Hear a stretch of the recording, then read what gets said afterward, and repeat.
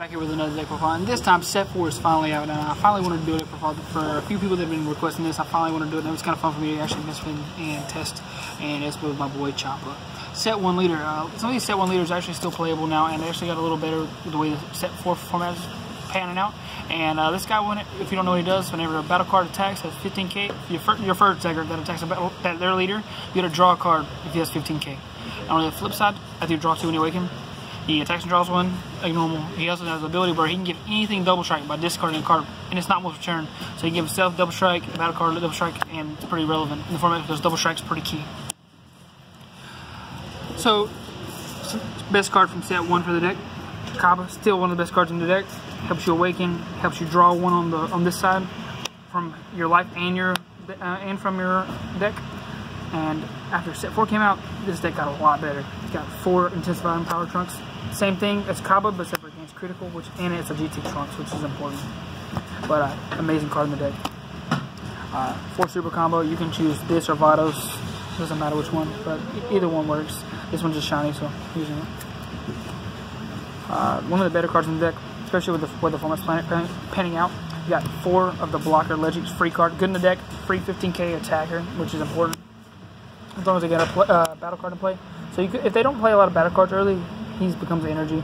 But if you go first, you can play the Champa, and you can just swing out and then play something else next turn. I'll explain a little things you should do with the deck when you play. But he's really important for the deck because he's a blocker, and that's kind of important against the GT deck. 3 Super Saiyan 2. I was playing 4 normally, but you kind of need to have a versatile amount of cards in your deck that do the same thing, so you don't keep seeing the same thing because you draw so many cards with the deck. But he's really good in this deck because it's a free 15k, basically for 1 energy. 3 Digging Deep Vegeta. Auto, once turn when he attacks, you can take up to 2 life, and if you take 1 or more life, you can give him 5,000 power and restand him, so basically gets dual attack. Pretty awesome deck. I would play 4, but we need to make room for other cards, and he's one of the best cards in the deck, mostly because you can Champa. So get your draw 2 from your life, awaken your leader, draw 2 more again. He restands and gets 5,000 power. Then you can combo up 25 or so, whatever. You can use your ability, give him double strike, and then attack again. So it's pretty important that you can do that. Especially he has synergy with the deck. 3 Pan. I was playing 4. It's basically a Super Saiyan 3 from the set 1 promos for the deck, but double strike is really important in this format. So we're gonna try to play this. That was my idea. Gotta play 3, at least 3. I was playing 4, but gotta cut down. Got 4 chain attack trunks. This card's just insane. You can play it on turn 2 in his deck if you go first, or if you go second regardless. If you have 2 energy, you can play it. Another super combo. Basically, can't play that many 10Ks in this deck.